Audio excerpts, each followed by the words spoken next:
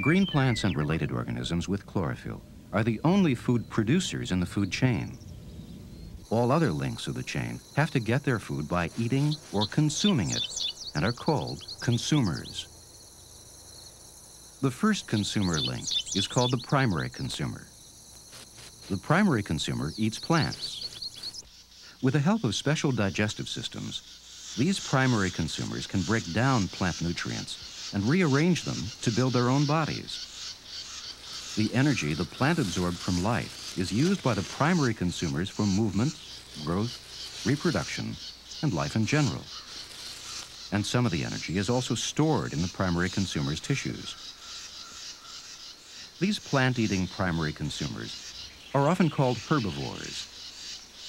Deer, mice, and rabbits are herbivores. Primary consumers come in all sizes and shapes, from bees to microscopic protozoa, from bison to beaver. Primary consumers may eat the entire plant or just certain parts, like berries or just the nectar inside a flower.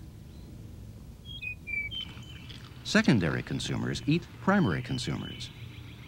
This forms another link of the food chain. We often call secondary consumers predators. We sometimes call them carnivores or meat eaters too. However, in a food chain, a secondary consumer doesn't have to be large and fierce.